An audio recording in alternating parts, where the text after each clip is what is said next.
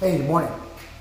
All right, yesterday I made a real quick video about Revelations 8:11, about the star and wormwood that falls. And I just briefly looked at it, but it's been on my mind. It's been bothering me because I kept looking at it and kept looking at it. I was like, I'm fired for it.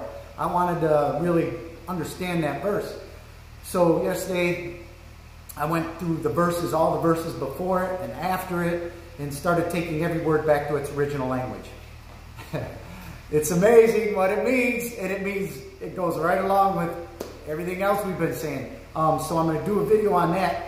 I'm going to read it, several of the verses, a couple in front and that main verse, and take everything back to the original intent of the writer, which was John, right? He wrote Revelation. So I'm going to do that, and man, it's going to be a good one. So I'm going to do that. Take it back to its original language and read it in that, and you'll get a much more clear understanding, and it's easy to understand, and it's going to be a really good one. I'm really looking forward to it. I'm going to go through it all day today and all night looking at it, and I'll put that out first thing tomorrow morning, and hopefully it ain't going to be a long one like the other ones, 20 minutes, 30 minutes. Not going to be like that. I'm going to break it down real quick, and hopefully I'll be able to speak like this instead of stuttering and pausing and everything. So I hope you check it out. God bless, love, respect everybody. Have a great day.